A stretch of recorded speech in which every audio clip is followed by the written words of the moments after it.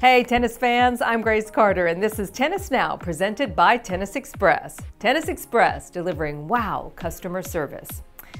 You know, behind every great player is very often a great coach. The question today is, should the WTA eliminate or expand on-court coaching?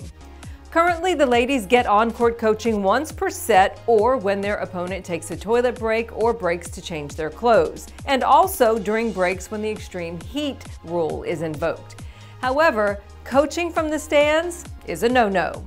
Last time we made the case for on-court coaching. Today, we make the case against it. So here are 3 reasons why on-court coaching is a bust and should be banned. Number 1. It betrays the equality women have fought so hard to establish, and it's inherently unfair. Women players successfully earned equal prize money at majors and some tournaments like Miami. Yet the WTA creates a rules inequity, clinging to on-court coaching, while the ATP does not allow it. It also violates one of the exemplary traditions of tennis. It is one of the few sports where the athlete is both the player and the coach, challenged physically and mentally. By permitting coaching, the WTA diminishes players into hitters and not thinkers capable of creating their own solutions. Then there's the economics at work. The on-court coaching rule is unfair because top 10 players who make a lot of money can afford to pay coaches, whereas many lower-ranked players can't.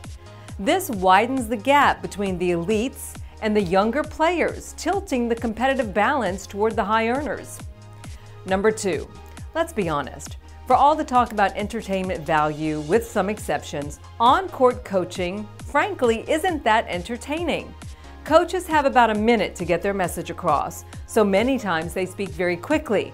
And in some cases, like Caroline Wozniacki, who's coached by her dad, she doesn't talk at all. And in worst-case scenarios, it seems like an invasion of privacy. Former number 1 Lindsay Davenport, who coaches Madison Keys, said on the Tennis Channel that she feels uncomfortable watching some of the emotional exchanges between, for example, Garbiñe Muguruza and coach Sam Sumik, which have featured F-bombs, taunts, and even tears. She says in theory it all sounds great. You know, you go out there, you help them with tactics, but she thinks more often than not, we see personal moments that we really have no business being part of. She says it's kind of turning into a bit of a circus. Consider coaches and players using a language the viewers don't understand, or when the coaches muffle the microphones. What exactly is the viewer really gaining?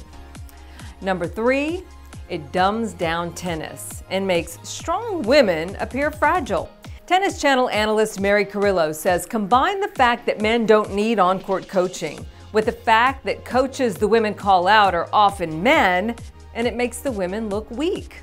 On-court coaching makes some of the women's top champions appear as if they can't problem solve without some guy coming out onto the court to hold their hand and walk them through it. Independent thinking, self-reliance, problem-solving, and mental toughness are all qualities experienced champions have. And frankly, these are the qualities women's tennis should strive to instill in the players and the fans. Yet the WTA violates these virtues with its on-court coaching rule. Patrick Mouratoglou, Serena Williams' coach, told Tennis Now that he thinks on-court coaching has a positive short-term effect, but a negative long-term effect on the sport because players use the coaches as a crutch to provide solutions when the going gets tough. So, tennis is a physical sport. It's also a very mental sport. Eliminate on-court coaching and empower players to make their own tactical decisions. Okay, now we've presented both sides of the argument, and it's your turn. Should the WTA expand on-court coaching or eliminate it? Or do you think the rule is fine just as it is? Let us know in the comments section below.